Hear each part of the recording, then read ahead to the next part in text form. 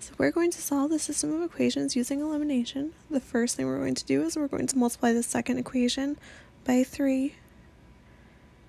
This is going to give us 0.1x plus 0.3y equals 2.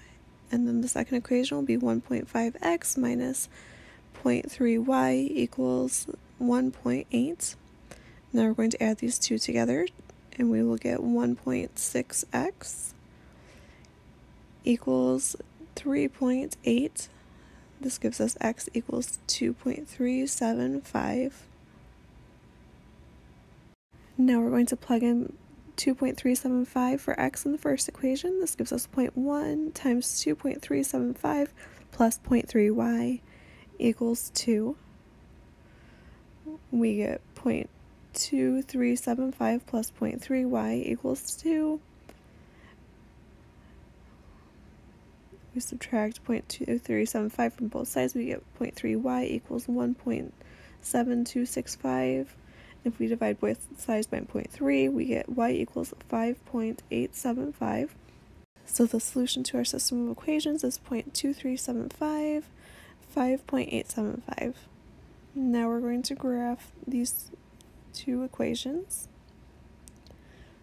First, we're going to find the y-intercept by plugging in 0 for y, and we get y equals 6.6 approximately. And now we're going to find the x-intercept,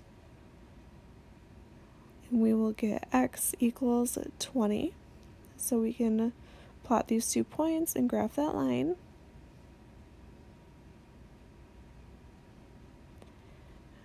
Next, we're going to graph the second equation.